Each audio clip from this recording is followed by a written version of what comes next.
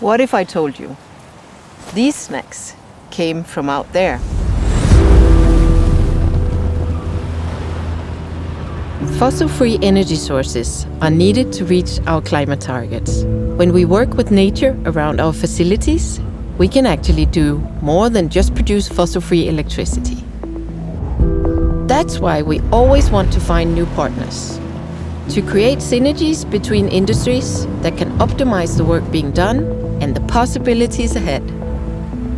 And that is the basis for our project with Brenard Sea, where we're growing seaweed between the turbines at 2 of our Danish offshore wind farms. Seaweed is growing on long lines between the turbines, and it's a nutrient-packed food source. Also, beneath the waves, the rocks that are protecting our foundation are forming artificial reefs, providing a habitat for marine life to grow.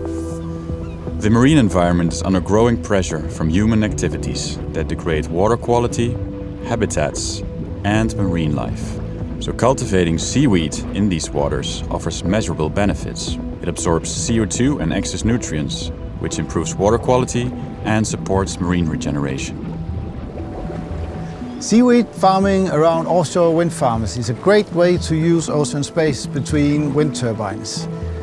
The aquaculture systems can be adapted for these offshore conditions, where you also have stable nutrient levels, which is very important for the seaweed to grow. And the seaweed itself has such diverse uses, from cosmetics and pharmaceuticals to biofuel, feedstock and food. I like to refer to seaweed as a wonder of the waves. It's nutritious and delicious.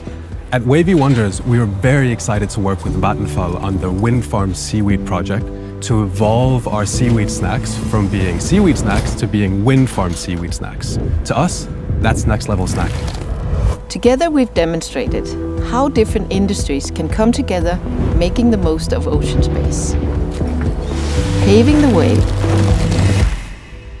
for full-scale industrial practices in the future. I can think of worse ways to work for a better future.